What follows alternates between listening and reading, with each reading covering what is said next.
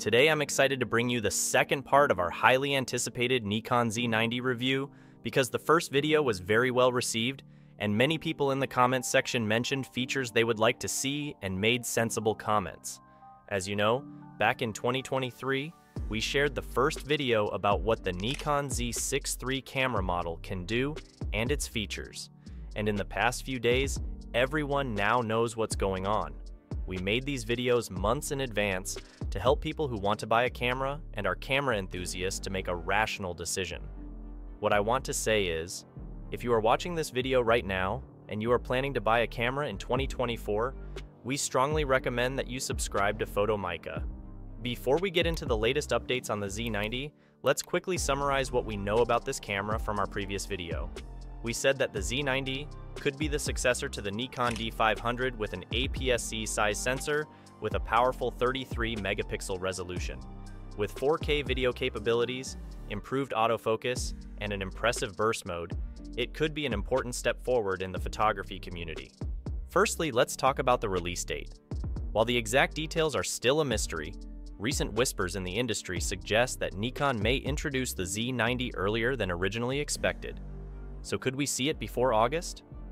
This is a moot point because usually Nikon, unlike other brands, announces between 1 to 3 cameras per year. This means that we cannot give a definitive answer to this question at the moment, but our guess is that it could be released in the middle of this year. One area where the Nikon Z90 is expected to shine is in its video capabilities. If you're a videographer, get ready for some exciting features.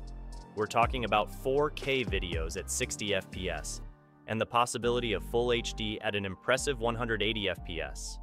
We're also likely to explore the potential for oversampled 4K video, a feature that could set the Z90 apart from the competition. Focusing is a game changer in photography, and we know that Nikon has done it successfully. Building on the success of its predecessors, the Z90 is rumored to have an improved focus mechanism, recognizing subjects with unparalleled precision. Following your feedback, we'll take a deeper dive into the camera's burst mode.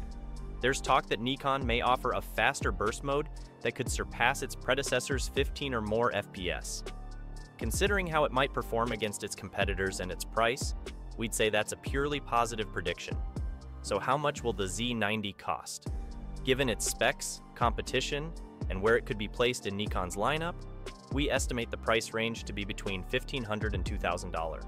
A lower price is unlikely because the Z90 will then be at the Z50 level, and as for a higher price, we'd like to remind you that Nikon already has enough mid-segment cameras on its side, including the expected Z6 III.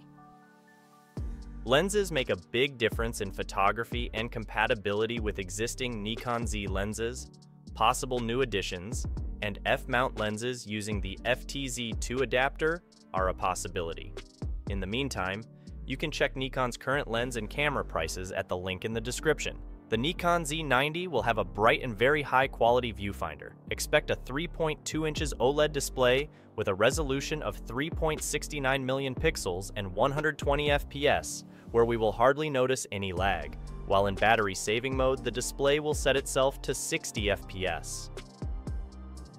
Of course, not all the features mentioned in this video are necessarily true, but our goal is to continuously analyze the overall camera market and provide possible insights to give you the right information. However, we would like to emphasize that we have already prepared enough videos like this one for you in 2023. We regularly present the camera models most likely to be introduced by both Nikon and other brands months in advance. If you're going to buy a camera this year and want to keep up with the latest news in the camera industry, all you need to do is follow us regularly. Don't forget to let us know what features you hope to see on the Nikon Z90 in the comments section of the video. Until next time, happy shooting!